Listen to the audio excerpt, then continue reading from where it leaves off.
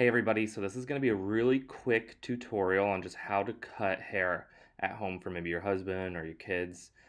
Rachel here is kind of showing you how to scoop instead of slide.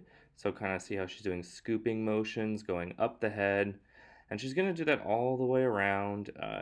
She's going to show you with her comb kind of quickly how to find how high to go, but you want to go all the way up to where the parietal ridge of the head starts to curve. See that with the comb there?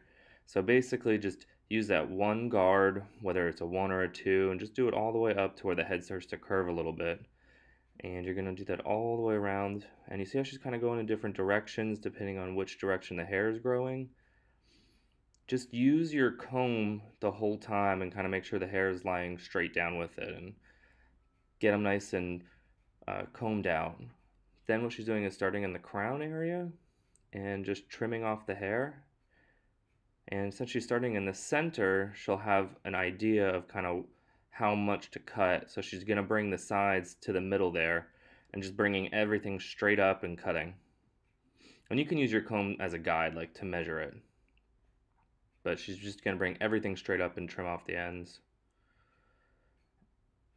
And what she's going to do here is on the sides, just bring the top and the sides straight out, and she's going to blend them together by trimming off what's left. And you could do that with your shears or clippers, whatever you have. And just do that all the way around. And remember, if it's not perfect, it's okay. They can get their hair cut at the barbershop when all the barbershops reopen. So here she's just taking the same clippers and actually just took the guard off and is just cleaning up his neck and his hairline. So if you don't have edgers at home, it's okay. You can use your clippers. And just holding the ear down, and she's just kind of showing you how to kind of clean up his perimeter a little bit. And then, of course, don't forget his neck. And that's it. Happy cutting.